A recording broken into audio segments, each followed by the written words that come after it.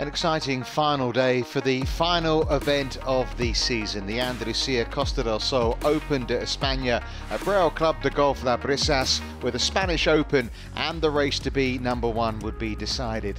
Trichat Cheenglab started the week as number one on the rankings. Not the week she wanted. A closing 74 left her outside the top 50, but it would prove to be enough. Celine Boutier had to finish top four, but the world number three wasn't feeling very well, and a 71 left her in a share of fourth place at 10 under par.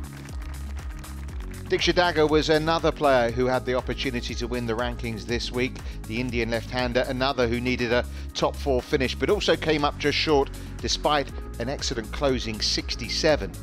She'd also finish on that 10 under par mark. Peláez Trivino had to win her national championship to win the race to Costa del Sol rankings, and that looked on at one point.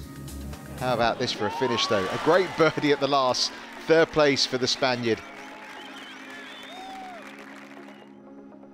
And Van Dam was looking for a third Spanish Open title. For a long time, it looked like it would be her day.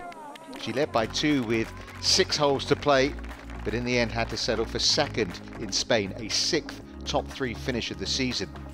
Aditi Ashok made a great birdie at 13, and then that one at 15 took her into a share of the lead with Van Dam, and her next shot at the downhill par 3, 16th, was superb. It set her up for another birdie that would give her the lead for the first time. She followed it with another birdie at 17, splashed out of the bunker here at 18, and knocked in the winning putt. Aditi Ashok ending the year just as she started it. She won the season opener in Kenya, and now she takes the season finale in Spain. Her 5th Ladies European Tour victory and her first in mainland Europe. Second trophy of the season for the Indian player. As far as the race to Costa del Sol rankings is concerned, Celine Boutier second on the LPGA Tour, second on the Ladies European Tour to Trichat Cheenglab.